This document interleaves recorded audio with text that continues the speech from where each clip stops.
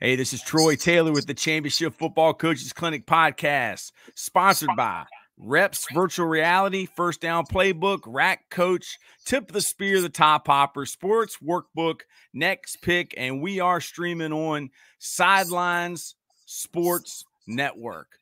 Today we got Coach Dane Damron from my alma mater, UVA-Wise.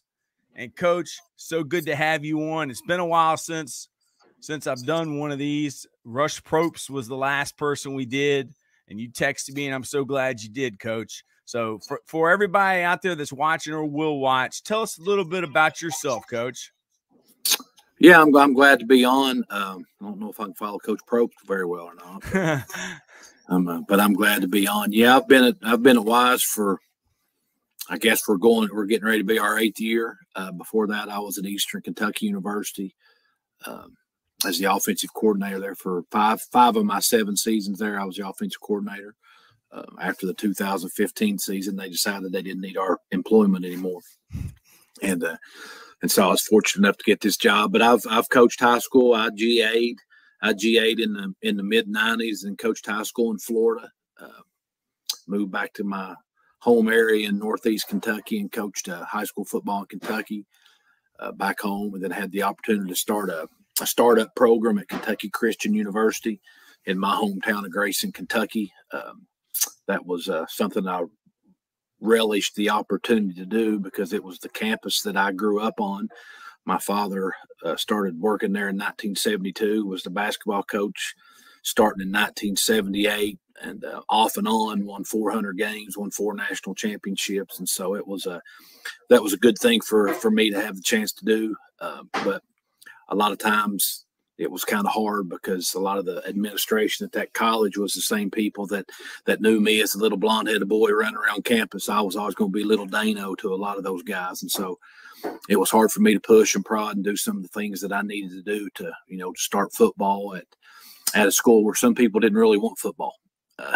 It was enrollment driven, and we were bringing in a different type of student that they were used to having there. So it got increasingly hard, and then had the opportunity to go to Eastern Kentucky and work for Dean Hood.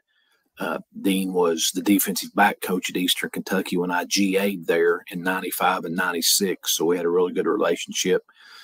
And when he got the job, he offered me a job his first year, I believe, which was 08.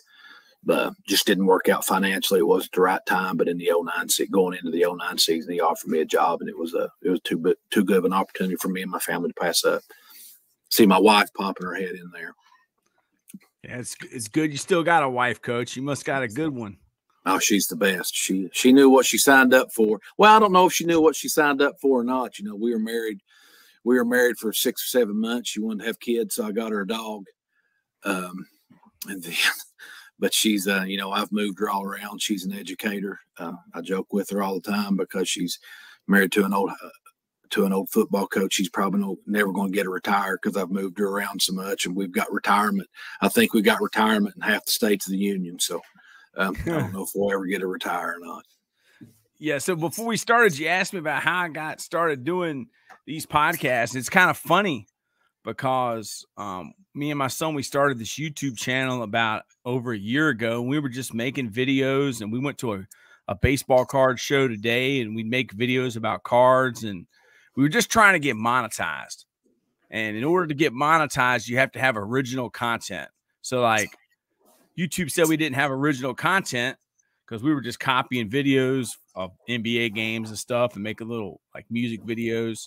But I got my coaches to interview Billy Mills from Dinwiddie, and it was about 1 hour and 20 minutes. He was very, very open about his offense.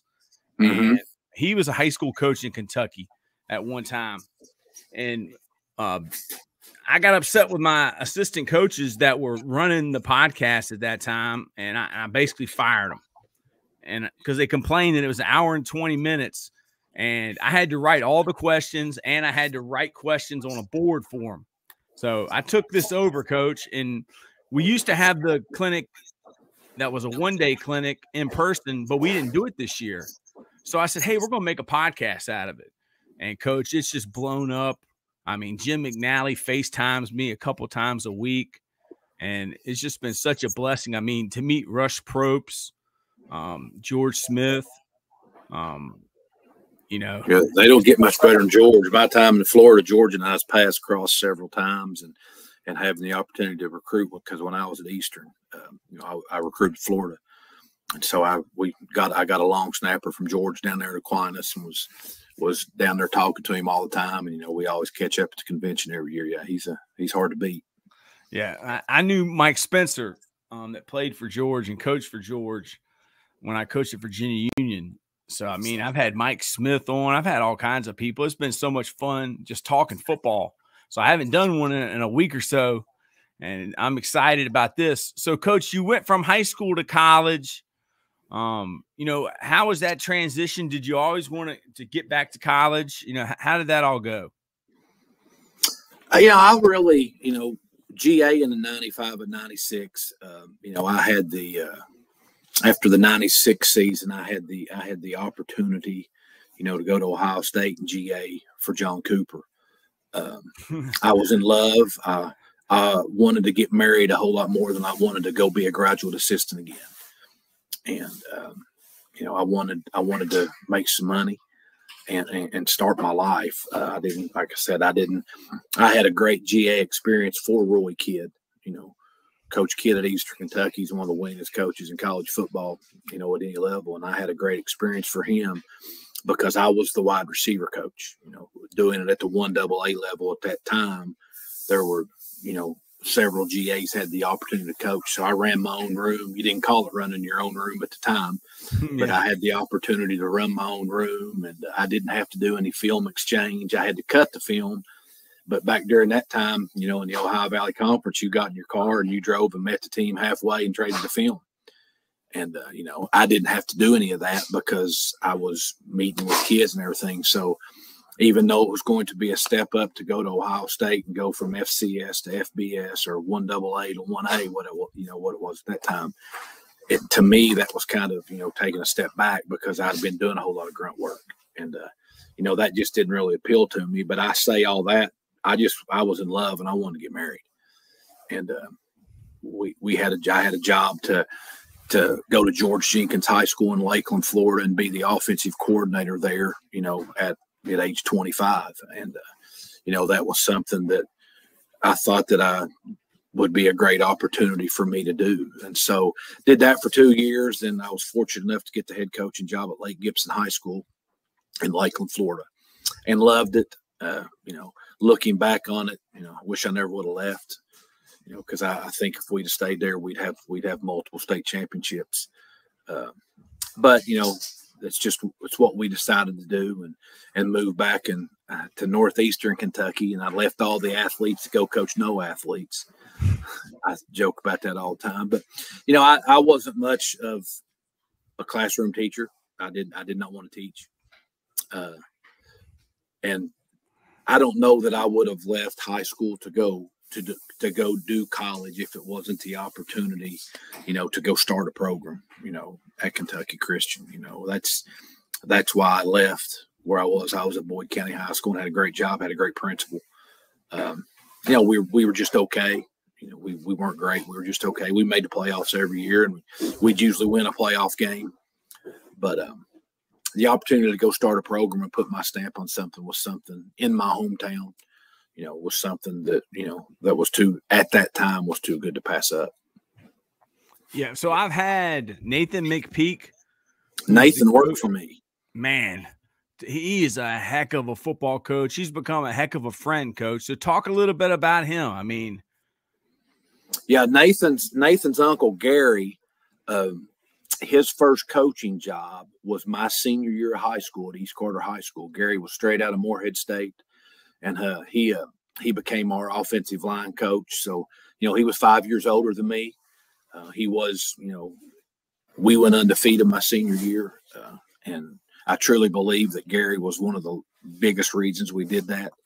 But we struck up an immediate kinship and a friendship, and it was great. And to this day, Gary's one of my dearest friends. But he left, and then came back to East Carter when I got out of college. And so for my first coaching job was for Gary. And of course, it was Nate being his nephew. I remember little old fat Nate sitting on he'll get mad at me for saying that.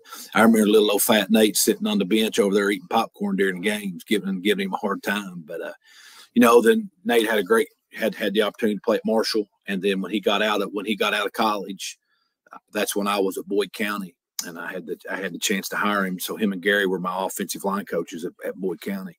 And I think it was for 2 years, if I'm not mistaken. But yeah, he's done a really good job. Yeah. Hold on, Coach. I got Coach Billy Mills on here. I got Coach Dane Damron here. I told him you coached high school ball in Kentucky. I told him you were heading up here to see me, Coach. It's Coach Billy Mills, Coach. And Mills, I got one of Coach Mills' Dinwiddie players on my team here at UVA-Wise. Omar you got Tyson, a good one. Great job. Yeah, he's the best. So you just gonna give him my number, Billy? Hey, just get up with me tomorrow, man. You gonna come up here tomorrow morning? I think he's got something going on. He's got to go to the church in the morning. He's going to speak at the church or something. And then I could bring him in. I'll text you. Okay, text me, Billy. Thank you, brother. You're the best. Man, Coach. Good Billy place Mills. to be on Sunday morning church. Yeah, Coach. Billy Mills is the best. I mean, I've called him the best coach in Virginia. That guy, man, I mean, he is nonstop. I had the current coach at Pikeville, who used to be at Kentucky Christian. He's been on the podcast. He's good friends with Bill Best. Okay. Do you know him, Coach? I know Coach Phipps a little bit. We've talked on the phone a couple times. So I wouldn't. We're acquaintances. His former defensive coordinator at Kentucky Christian is my defensive coordinator now at UVA-Wise. Okay. So our paths have crossed. There's the Coach Buchanan. There's a bunch of good coaches in Kentucky. Yeah, David and I coached against each other when he was at Mason County. I was at Boyd County. We were in the same district. Had some really good games, really good battles. And this is Joey Farrell here, Coach. He went to Clinch Valley. Totem Pole Nation keeps bringing in great guests. Coach, keep building the Highland Cavaliers. Morehead State's where my dad played, spent a couple of years, and Whitley County, Kentucky. So Joey went to Clinch Valley College, UVA-Wise, and he was excited that you're being on. Then what's that one school that wins all those state championships? I don't know if Coach Buchanan wasn't the head coach. It was Coach Smith. That was an assistant. That's Boyle County. That's in Danville. Man, Boyle County. They're pretty good. They've Yeah. Chuck Smith started that. I mean, he didn't start the program, but he's the one that got it going. And the coaches after him have carried on the traditions. And of course that's the county school, and they're in Danville is the city school, and Danville's won.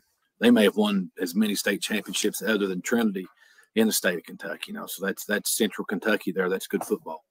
So I've had David Buchanan, Chuck Smith, Nathan McPeak, all from Kentucky. Man, I'm telling you, I love those coaches in Kentucky. At UVA-Wise, Coach, like, I'm just going to ask you about how do y'all recruit? Because, I mean, y'all are 6 hours from Richmond. Do y'all draw a circle around, like, Wise, like a certain radius, and do those states that are we're starting to – do they get we're starting to do that because in the past, it wouldn't do us any good because, being – we're 45 minutes from Kingsport, but those guys would have to pay double the amount that, an in-state kid was. And so we just would recruit the state of Virginia. Now we've opened that up a little bit. And so, we've got what's called the ARC area, which is any county, it's any state, that is considered Appalachia. And as crazy as that is, there's counties in Alabama. Yes, and there's in counties Georgia. In Georgia, Alabama, Mississippi. And so now we have really, tried to draw, a 7 hour radius from us and really try to dive into that. We've done a really good job the last couple of years in the state of Georgia. We've been able to get some kids from the Birmingham area too, and get some kids from there. So that's really going to help us. I think in the next couple of years, we will really start seeing the fruits of that, because it's taken a while to do that. I remember a couple of years ago, you came by Bird and you had signed a couple of our guys, and we just started talking about, the transfer portal. And this was like probably 3 or 4 years. This was before COVID, I think. And, what was your philosophy about the transfer portal then that, we talked about, and has it changed at all, now? I mean, Division II has always had the transfer portal. It's just not being called the transfer portal because you had a one-time transfer exception as a Division II athlete, and so what you couldn't, and then you could always get a drop down or something like that. But it's just, what was it, 8 semesters or 10 semesters? 10 semesters. You get 10 semesters. Yeah, you used to get 4. You used to get 4 years. You used to get 5 years to play 4. But it was full-time semesters, and that's why I got a compliance officer. I just send every kid to Coach Limley, and he tells me if they can play or not. But it's just the sheer number, and it's the fact that that you have to just continually recruit your own roster.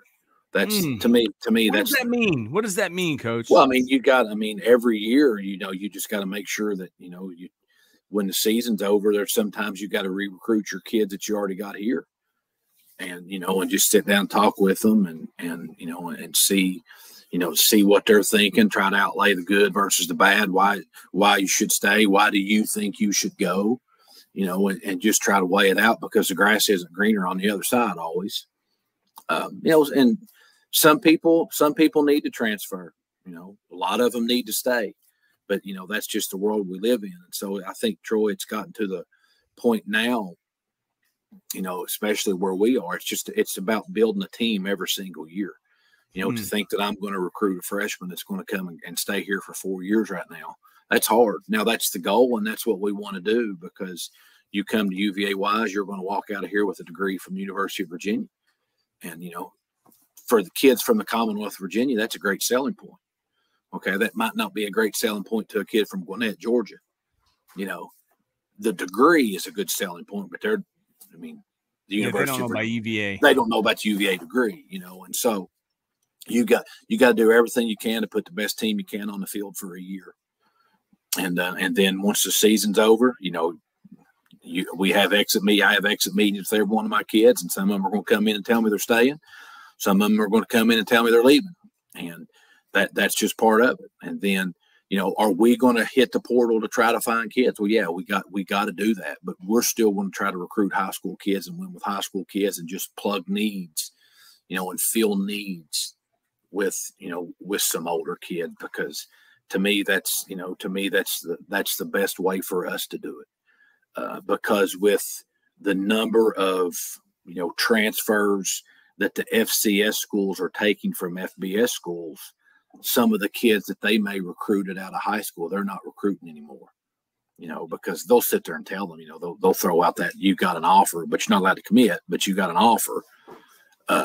And so those kids, some of them will keep stringing those kids along. And so now a lot of really good Division II schools are able to jump in and get on those kids. Yes. And Coach, talk a little bit about that committable offer. Like what does that mean? Well, to me, or not committable offer, whatever the difference is. I tell every one of our coaches this. I said, you guys can offer anybody you want, but if you offer them, if they want to commit, we take them. Period. Point blank. Because when I asked Alicia to marry me in March, or actually the weekend Tiger Woods won his first Masters in '97. When I asked her to marry me, I didn't say, you can't say yes yet, because I got 2 other girls over here on the hook. And I'm going to wait and see what they want to do too. That was a simple yes or no question. And so, but I say now, if you offer the kid, okay, and something changes, you got to get out of it. Don't tell me I got to call this guy and tell him we're not offering him. That's not how it works, because the only thing we have is our word. And when we offer a kid, they can commit right there on the spot. Okay. Yeah. Now, if we offer a kid and he doesn't commit, okay, that offer is still out there, but we're still going to go look. We're going to go out and look for other kids. But if that kid commits, We're going to ask them if it's solid. We're going to keep recruiting some other kids at that position, but we're not going to offer them because we got to commit from you. And I think we as coaches have done a very bad job of keeping our word with people. And I think it's given a whole lot of us a bad name. And when I'm on the recruiting trail and I offer a kid now and they ask me if it's committable, I just laugh. And I was like, "What? Yes, how's it not committable?" Well, most of them just offer me say they throw me an offer, so I'll do this. Well, if I want you to come to camp, I'm gonna ask you to come to camp. I don't have to offer you to get you to come to camp. You know, we offer you because we've done what we feel is a good job evaluation, because I think we've got to trust our evaluation. You know, because I think the whole camp process is huge. We've got to see kids run. We've got to see kids move. Okay. But to me, what camp does is just confirm, you know, there's no fun. When we start one of our camps, the first thing I tell them is, guys, there's not a single one of y'all are going to win a game today. Now, you can lose a game today by doing something stupid and DB and wide receiver one-on-one, throwing somebody to the ground or diving to try to make a catch. It's not what you're here for. You're here for to take one or two little things that we're going to give you in our 35 to 40 minutes of individual instruction. Okay, because we're going to try to coach you a little bit. Okay, and try to get you better, because that's why you came here. Because the 5'11", 225-pound offensive lineman probably understands that he's not going to play Division II football unless he's just a straight dog, which we took one of those out of Richmond this past year. Kid from Hermitage, he's undersized, but he will get on you, and we're very happy about getting that kid. Yeah, he went to Salem Middle. He went to a school that fed into L.C. Bird, and all our guys knew him. I think he's going to be a really good. Yeah, I think he's going to be a really good one. But you know, I think when we tell a kid, you know, you've got an offer, that's got to mean something. You know, but it's got to mean something. If you can't commit right there on the spot, it's not an offer. And that's just, to be point blank, it's a bold-faced lie. Explain to, you know, some of the coaches high school coaches that might be listening to this, or the parents or players. Like, I know when I was at Virginia Union, you know, it wasn't until the kids came on campus, I think, then coach would give them a dollar amount. So how does it work at UVA-Wise? And I mean, it's Division II, so you got to cut them up. I mean, is it a dollar amount, Coach? And how does that work at UVA-Wise?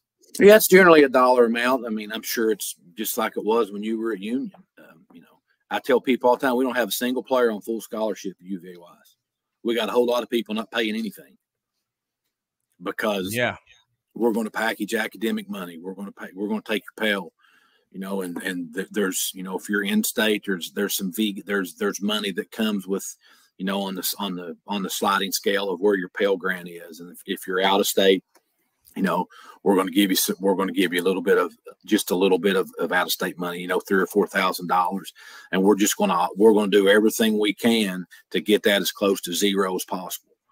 You know, Division II football has 36 fulls. You know, we don't have that. We're under that.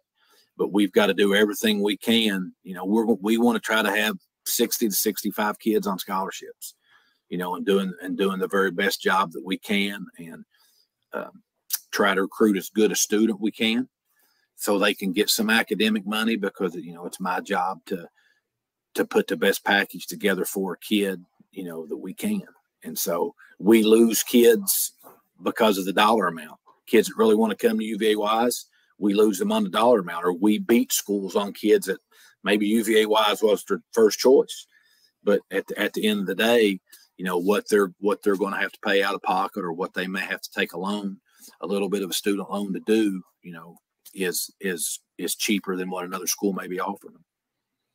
Yeah. So when a Division III school offers a kid, like, what does that mean, Coach? Like, is it a roster spot? I mean, I know that, like, Ferrum. Well, I can't really speak for that, Troy, because I've never coached Division III. But to me, I mean, you know, to me, they're just offering you a spot on the team. Now, there are some Division III schools that can put some great package together. Private schools got funny money now. Oh yeah, you know, I used to see some of those deals from Ferrum. I told a kid, dude, you need to take that. Yeah, they've got institutional money. They can do whatever. they can do whatever they want. That's, where we are, that makes a little bit of tough sometimes when we're recruiting against a private school, because we don't have the leeway to do some of that, on a really marginal academic kid. If you're going to get academic money at UVA-Wise, if you've got a 3.0, if you're under a 3.0, you're probably not going to get some academic money. Private school kid may have a 2.7 and they still offer him $8,000. Just because they have the leeway to do that, they're not doing anything wrong. That's just how they're able to do that with their financial aid office. And so that's something that we do fight. With being in the Commonwealth, Virginia, there's a great Division III league here. The good thing about the state of Virginia, we've got everything from, UVA, to Christopher Newport. We've got all levels of college football. So there's a whole lot of opportunities for young men in the Commonwealth, Virginia, to have the opportunity to go play college football. And, we don't recruit against the Division IIIs very often. We may on some walk-ons, some preferred walk-ons, if you will, that we may be trying to get, but we don't run into them very often. How do you, as a Division II head coach, how's your staff retention been, and keeping guys or seeing guys go or replacing guys? How does that all work? How's that been for you since you've been at Wise? Well, my offensive line coach, Mike Compton, is still with me. He was my original offensive line coach, and that's a good one. That was the 2016 season, so he's been with me from then. I think I'm on my fourth. My fifth defensive coordinator. My third offensive coordinator, and then we've got part-time guys that are going to turn over, all the time. And that's my job. That's my job is to get those young guys. I need to try to pay my two coordinators and pay my offensive line coach as good as I can pay them. Okay.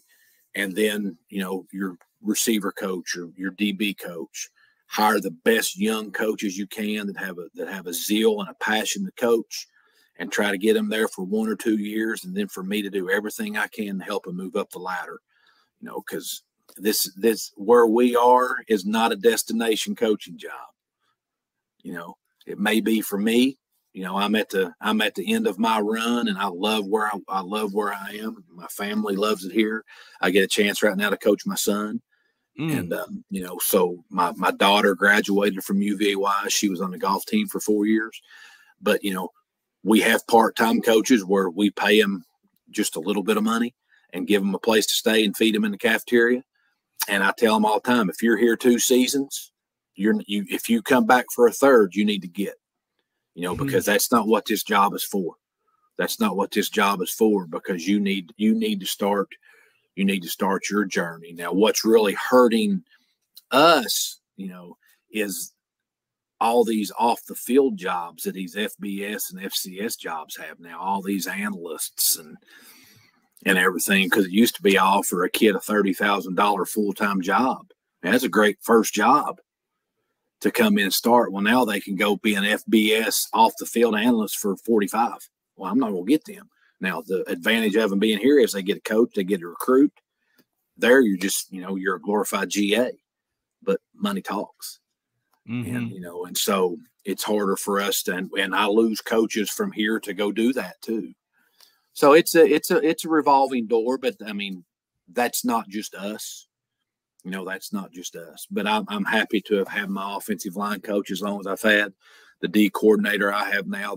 This will be his 3rd season coming up, and I think he'll be here for a little bit. I mean, he wants to be a head coach, which if you want to be a head coach, it's my job to try to help you be a head coach. But I've got a bunch of.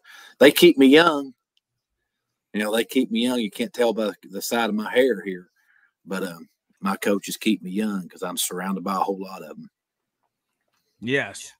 So, when you were a young coach, you talked about the coach at Eastern Kentucky, but who were some of the coaches that took you under their wing and, helped you? Your dad was a coach. I mean, your dad was the college basketball coach? He was a college basketball coach, yeah, Kentucky Christian. Wow. So coaching's Kentucky in your Christian. genes. I mean, it's in your blood.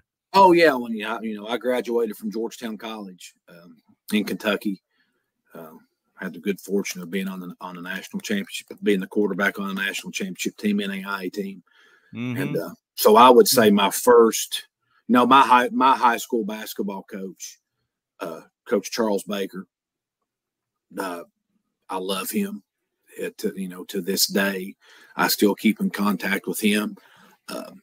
And Coach, this, as a high school coach, you're a father to a whole lot of young men, because to me, I'll get on a tangent here, I guess. To me, that's the biggest breakdown we have right now is the fatherless home. And we have so many of those young men, that we have the chance to cross to cross paths with. I didn't need that. My dad, I tell people all the time, I think my dad was the greatest human being ever to live, except for Jesus Christ. That's what I thought about my old man. But but Coach Baker, I love him. He was so meaningful to me in my life, and work ethic and demanding and everything. So he would be my first coach. My head coach, Kevin Donnelly, who's now the head coach at University of St. Francis up in Indiana, started that program. Won 3 NAIA national championships. And then my offensive coordinator was a man by the name of Red Fott, who was one of the innovators of the run and shoot. He and Mouse Davis were two of were the main run and shoot guys. And so when I went to Georgetown College, we had the opportunity. I was a triple option quarterback that threw for 3,600 yards. Man. We were running the triple, we were running the speed option, we were running the double, we were running the belly option, and I was throwing 35 to 40 times a game.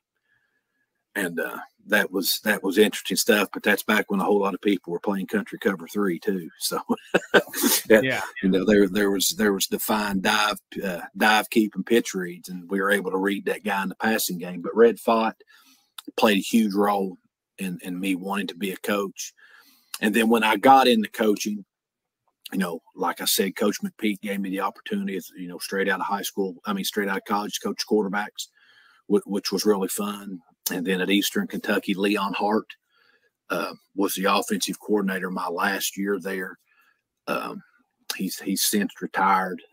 He became the head coach at Ashland Paul Blazer in Ashland, Kentucky, and we coached against each other, which was really neat. That we were big rivals.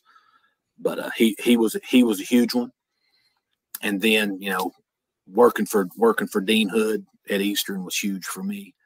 I think where Coach Hood was so awesome was just understanding that we coach football. I tell people all the time I'm not a football coach. I just coach football. I'm a husband and I'm a father before I'm a coach. And Coach Hood had the perfect work and life balance where as a FCS coach, I was still allowed to be a dad. And, there's no doubt my wife raised our 2 children, but I had the opportunity to be home a whole lot more than a lot of college football coaches are, because Dean, Coach Hood allowed me to do that and allowed us to do that. And so I'm forever grateful for him for what he's meant to me as a coach, but more important to me as a role model, as a coach and as a friend. Have you always had those priorities like that, or when you were younger? I mean, because I can't say that I have. I mean, football is like I made the mistake of putting football ahead of other things. I would like to think that as a husband and father my wife could probably vouch on that more than ever, more than me. But I think I did. And that goes back to Troy. I mean, that goes back to my father. My father was a full-time minister. My father taught a full load of history classes at Kentucky Christian and was the basketball coach. And he was gone a lot, but I never knew he wasn't home. And that's just what's been ingrained in me. Have I been at home as much as I would have liked? I've missed some things, but I had the opportunity to coach both of my children in upward basketball. I had the opportunity to take my daughter to her first tee golf events when she was a youngster. I had the opportunity to help Derek's Little League baseball teams. Was never the head coach, but had a chance to help coach and do that. And so anytime I've been a head coach, or even at Eastern, because Dean let us do it at Eastern, Derek was riding the bus with me. Our wives and kids were free to go to every game. And so that's always been the most important thing to me. It's never football's never been the priority over that. Now, there's times that, and to this day, if we don't play as well as we do, I bring that home, and that's not fair to them. But I would think if you had the opportunity to talk to my wife and talk to my children away from me, and you asked them if I brought work home, they would tell you no, because I've never really brought work home. When I come home, I'm home. And like I said, that goes back to my dad. That's 100% goes back to my dad. Now, on Saturdays when we don't play good, I'm not in a great mood, but I'm not, I don't watch film at home. I don't watch recruiting film at home. I make recruiting calls at home because you have to do that in the evening. But when practice is over, we go home. I'm not staying in the office. That film's going to be there at 6 in the morning or 7 in the morning. There's not a whole lot, as my children have gotten older, there's not a whole lot of daddy time that needs to be done at 6 and 7 in the morning. Daddy time was needed when Derek got home from football practice, when Hannah got home from school. That's when Delisha needed Dane. She didn't need Dane at 6 in the morning. So I'll just start the days early. We go to bed early. If the Reds don't play good tonight, and I'm mad about the Reds getting beat again tonight, like I was last night, I'll go to bed at 8 o'clock tonight just because I'm mad about the Reds. But that's just been me. And like I said, that 100% goes back to my dad. And I'm forever thankful for that. And like I said, I think my wife and my children would tell you the same thing. Growing up, were you a Bengals fan too, Coach? I am a Bengals fan. Yeah. Tried and true. I'm a Bengals fan, and I'm a Reds fan. I'm a University of Kentucky fan. Those colors don't run. They'll never run. Being a Bengals fan is a tough life. But Joe Burrow has made things a whole lot better. Yeah. But I would say I'm probably a bigger Cincinnati Reds fan than anything. And the last 27 games have been spectacular. They've won 22 out of 27. Wow. So who's their manager? David Bell, and they've got some young prospects right now. The future is as bright as it's been since, the Big Red Machine. But wow. Yeah, my son has chosen my life. He's done what every son is supposed to do. He's rooted for his dad's teams. Mm-hmm. And it was funny when the Bengals got beat by the Steelers. I think it was in 2014. They got beat by the Steelers in the playoffs when Vontaze Burfict kind of went nuts there. Jeremy Hill fumbled. The Bengals were running in to win the game and to ice the game, and Jeremy Hill fumbled, and Vontaze Burfict got those penalties, and Steelers came back and beat them. I went to bed that night, and Delisha woke up. Did they win? No, they didn't win. So I slept on it and got up the next morning. I'm sitting down there drinking my coffee, and Derek walks down there and goes, "Dad, did we win?" Oh, man. "Sit down, son." What I told him is, I said, "Son, you've done what every son is supposed to do. You've rooted for your dad's team, and I could not be more proud of you that. But I'm gonna give you a one-time opportunity here. You've done what you're supposed to do. I appreciate that, but you got a one-time opportunity to choose another NFL team. Bengals life's hard. But there's two caveats to this. Number one, whoever you choose, that's your team. We don't bandwagon, we don't flip-flop. Whoever you choose, that's your team. And number two, it can't be the Steelers." Yeah, one day, like you asked me about this podcast, I was FaceTiming Jim McNally and Anthony Munoz, and I had Vinny Serrato on the screen waiting for me. Anthony Munoz and Jim McNally. I mean, oh, that's the godfather of mid zone right there, baby. Did you know that? Probably the greatest of all time left tackle. Yeah, I mean, I couldn't believe it. And whenever they come on, Coach, they're supposed to be coming on this podcast, Jim McNally and Anthony Munoz. And I said, whenever I get them, season 1 is over with.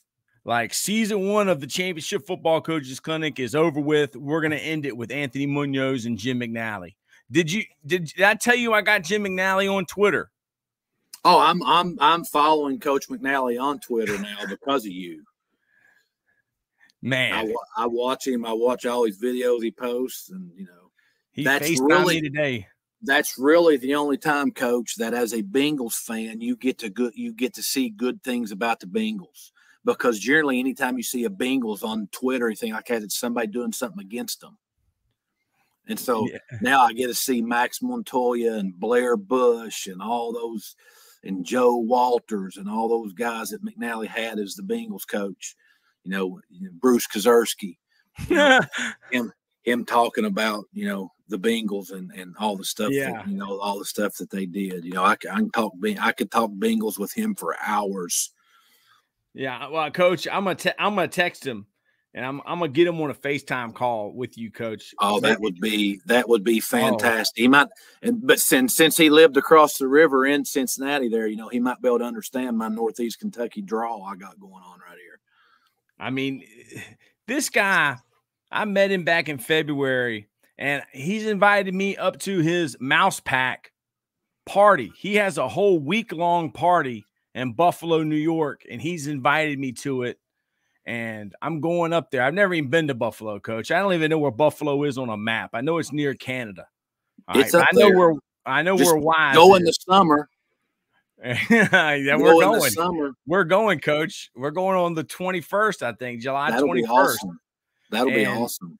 I mean, he FaceTimes me. He goes, Troy, did you see what I put on there today? And I'm like, Coach, I haven't been able to look at it yet today. But, I mean, it's just been such a pleasure. Yeah, I'm texting him to say, like Coach, I'm a huge fan of yours. I follow him now because of you. Yeah, I'm going to text him. He's the head coach at UVA-Wise. I'm going to text him that. Yeah, he's a mess. I mean, like, growing up a Bengals fan, I was almost like being a Redskin fan, other than we won 3 Super Bowls when I was a kid. So it's nothing like being a Bengals fan. Yeah, you're right. Yeah. I mean, Coach McNally says here no similarity. He goes, these are my 4 Super Bowl loser rings. It's like, the first 2 Bengals rings, the first 2 Bengals and the Giants when they played the Ravens, and then it's the Joe Burrow one. He was a consultant, but did you know that he got let go by the Bengals? It's a funny story, man. I'm gonna let him tell you but he said that the daughter of Mike Brown called him and said, we're gonna have to not be able to pay you anymore. Whatever he's getting paid, $30,000, $50,000 to be a consultant, because we're going to have to sign Joe Burrow. So, yeah. So what was it? Joe Burrow's going to get $200 million, but they couldn't pay Coach McNally his $50,000. Well, but if they kept him, they'd just be able to pay him $199,700,000 or whatever. Yeah, they said we got 25 coaches working for us, and we can't. And he still had the iPad. So when he started the Twitter, did I tell you that he was tweeting out? He has the Bengals iPad. So he's tweeting out all the NFL stuff. I mean, you can buy the all 22, but he's tweeting out the Bengals practice film. And that's when he got a phone call from, whatever her name is, the daughter. Katie Brown. Yeah. And she says, tells him, we don't mind you putting out the videos, but do not put any more practice film. And he loves the Bengals. He is, that's his favorite team. He spent a lifetime with them. Yeah. He spent a lifetime with them. He loved it. And it meant so much to me, Coach, when you texted me when I was having my manic episode about the camps and how, I had a player in, a Division I school, text him to come to camp, and then he got hurt.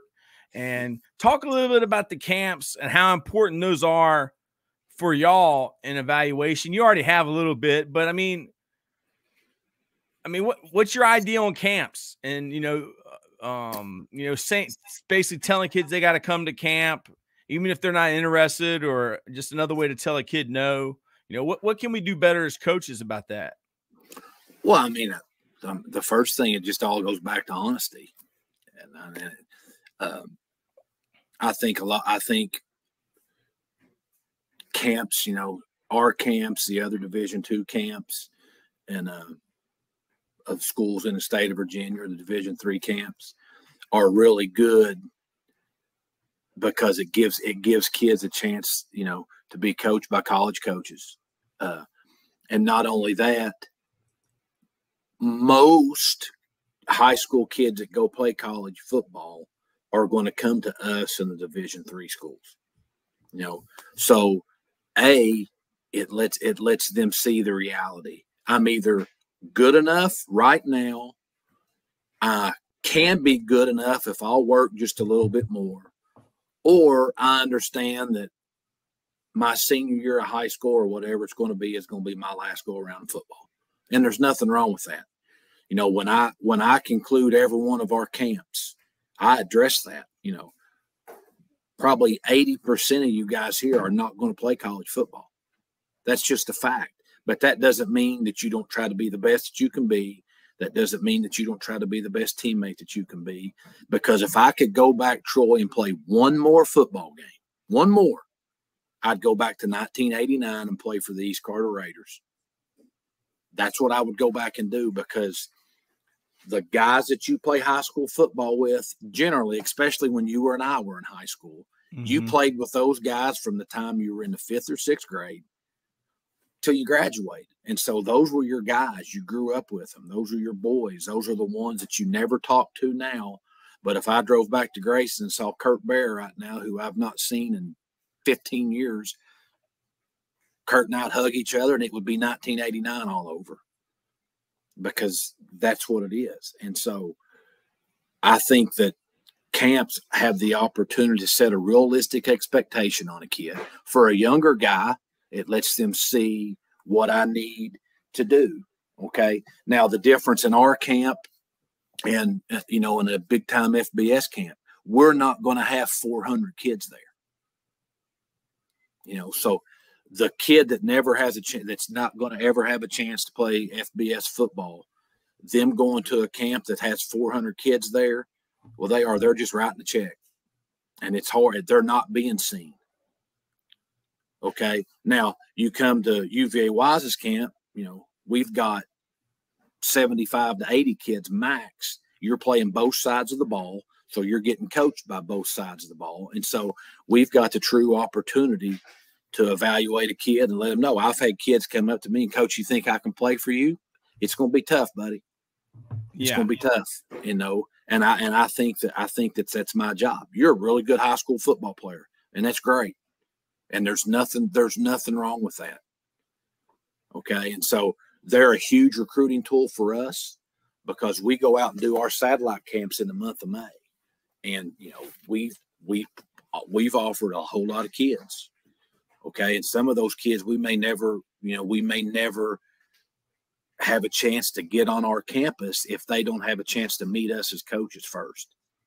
And so that's what's really hugely important for us. And so at our level, I think they're huge. And we've got to, but the thing is, like you and I have talked, we've got to be honest to the kid and let them know, we're not offering you to come to camp, and we're not charging an arm and a leg for you to come to camp, but it helps us. It helps us be able to get out and recruit and do what we need to do.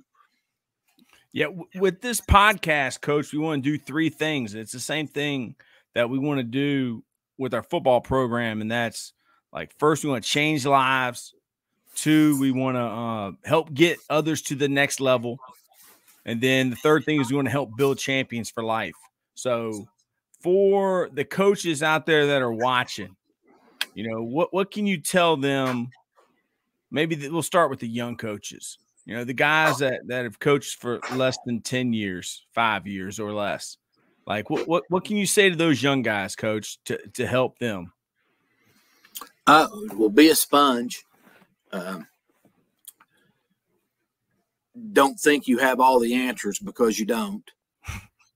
Now, you do have some answers. There's no question. You know, I have young guys come in all the time and say, Coach, what do you think about this? I like that. That's better. You know, don't be scared to present ideas, but understand 95% of them are going to get shot down, you know, especially when you're really, really new in the business.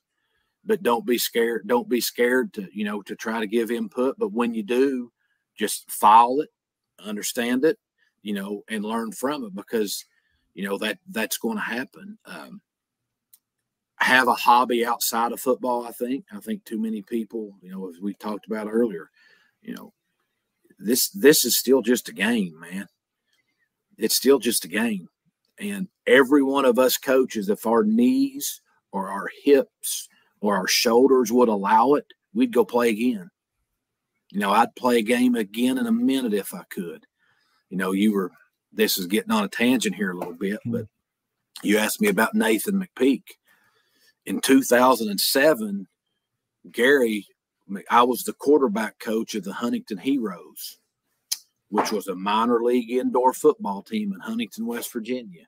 That was in 2006. In 2007, 3 games into it, Gary comes up to me and goes, if the quarterback doesn't play good this week, you're starting next week. I said, Gary, I've not done this in 15 years. I'm 30, you know, I'm 36. I was 36 years old. You're ready to pull a Jay Gruden. And he said, if he doesn't play good, you're playing next week. And so I ended up playing 10 games of football, indoor football, in 2007. And Nate was my starting right tackle. Wow. But that just goes back. I love it. You know, it's not who I am. It's just what I do. But I would go do it tomorrow if I could. I would much rather play a football game than play 18 holes of golf. And I love to golf, but I would rather play a football game. And so, but you've got to find a happy balance. Make sure you find a good mate, one that, you know, that understands what's going on, what this job requires, but keep them in the loop in everything that you do. And when situations arise, you know, when you may have to make the move to another place, make sure that, you know, you talk to your mate about that, and it's a decision. You know, when we got fired from Eastern Kentucky, I was just going to go back and coach high school. You know, I had a chance to get a really good high school job there in Lexington, Kentucky. And we were talking about it as a family. And my daughter, who was a sophomore in high school at the time, you know, when we got fired, the first thing I did was drive to the high school to tell my daughter, because I wanted her to hear it from me. Yeah. I didn't want, you know, your dad got fired. I wanted to hear it from me. And so we were talking as a family and talked about what we were going to do. And my daughter said, so this means no more football Saturdays? She goes, no, Dad, we go where you go. We go where you go. We're a college football family, and we're going to stick in this together and do what you feel is right for this family. And so I think, you know, once again, that says a whole lot about my wife. She's raised them right. But for the young coach, and like I said, sometimes I get off on tangents. I guess that's the preacher in me from my daddy. But, yeah, that's what's good about podcasts, Coach. You got to find a good work-life balance and make sure you're doing that. How about for, you know, the high school coach? The high school coach has been doing it 20 years. You know, who are some of your favorite high school coaches that you've gone and visited? I mean, you mentioned George Smith. I mean, I can't believe I got him on this podcast. It was a phone podcast. I put a picture of him up, Coach, because, you know, I wouldn't expect him to do the Zoom and all that stuff. I mean, we had a hard enough time with me and you. But who are some of your favorite high school coaches? You know, of course, you know, you did mention George. I've spent some time talking with Bill Castle, you know, the head coach at Lakeland High School that won Coach, I got to get his number, because you're the second person that's told me to get him on. Well, we can talk about that afterwards. Yeah. When Bill Bill was at our rival school when I was at Lakeland, so there were a couple of times we didn't see eye to eye when we were coaches. But Yeah. I mean, he's won a state championship in 5 decades. Wow. And he's won one in 5 different decades. Won a state championship in 5 decades. Yeah. Mike Spencer said, Troy, when you got the Pounceys, and what was the running back that went to Florida? Chris Rainey. They had 7 kids. They had 7 kids that went to Florida off that team. He said he had a career against me, against St. Aquinas. That's what Mike Spencer said. Him and George battled, man. Him and George battled. Yeah, Lakeland beat him. Lakeland beat him a couple times, yeah. Lakeland beat him 2 years in a row. But like I said, Leon Hart was huge for me. I spent a lot of time with him, working for him at Eastern, and then even, as rivals, we spent a whole lot of time. We spent a whole lot of time talking. I talked to Kenny Simpson, out there in Arkansas. Kenny and we talk a little bit. And then Gary McPeak, who we've mentioned his name several times on here. He's I don't know what his title is. He's at Eastern Kentucky right now as the chief of staff or the director. I don't know what his total title is, but he and I spend a whole lot of time, talking ball. So, but the guy that's been in it for 20 years, I just keep expanding, keep, just because you want to run buck sweep 55 times a game, that doesn't mean that, that you can't line up and throw the ball just a little bit. Be a sponge and evolve. Do everything you can. I don't think kids today are different, Troy. I think parents are different. Yeah. It's my fault. It's my generation's fault. I think the biggest difference in kids, though, kids will still do whatever you ask them to do. They just want to know why. When I played, I just did it because Coach Baker or Coach Ganem or my baseball coach, whoever it was, or Coach Fott and Coach Donnelly, I just did it because they told me to. I didn't ask why. Run through the wall? Okay, I'll run through the wall. Now the kids will still run through the wall. They just want to know why. And so I think it's our job now as coaches. We've got to find different ways to motivate. I think we've got to be more transparent than we've ever been. And they just need to know why. They'll still do it. They'll still do it. And I think a lot of that has to do with what we mentioned earlier. Some of them, I think it's very important for an adult male as a head football coach or an assistant coach to put their arm around one of their players and tell them they love them. Because a lot of young adults aren't being told by another man, the male role model in their life, that they love them. And they want to be loved, and they all want to tell the truth. I tell our guys, I'll never lie to you. I'll never lie to you. Now, if the truth I tell you might make you really mad, but I know if I tell you the truth, you'll be mad at me for a couple of days. If I lie to you, you'll be mad at me for the rest of your life. And that's just not worth it. So be a sponge, keep trying to learn. Don't be so set in your ways and think that there's not a way not to learn. I'm still learning. I'm still learning, and I just think you got to be honest. You got to love and do everything you can to explain to the kids, this is why we're doing this drill. This is why we're getting up at 6 a.m. and lifting. This is why this is happening. Okay. I don't want to be up at 6 a.m. to be here with you guys, but this is why we have to do it. So we're going to do it. We're going to make the most of it. And, I don't think that our job description has changed in a long time. I do think it's evolved. We're still supposed to be doing the same things. We just got to do them a little bit differently. I think so many times today's coaches aren't empathetic enough with their kids. We don't try to get involved. We don't try to understand, but this kid right here may not have eaten in 3 days, or the food that he's getting from his high school, he's taking home and giving to his brothers and sisters, and he's not eating. And we're getting mad at that kid for not being in the weight room on Saturday morning.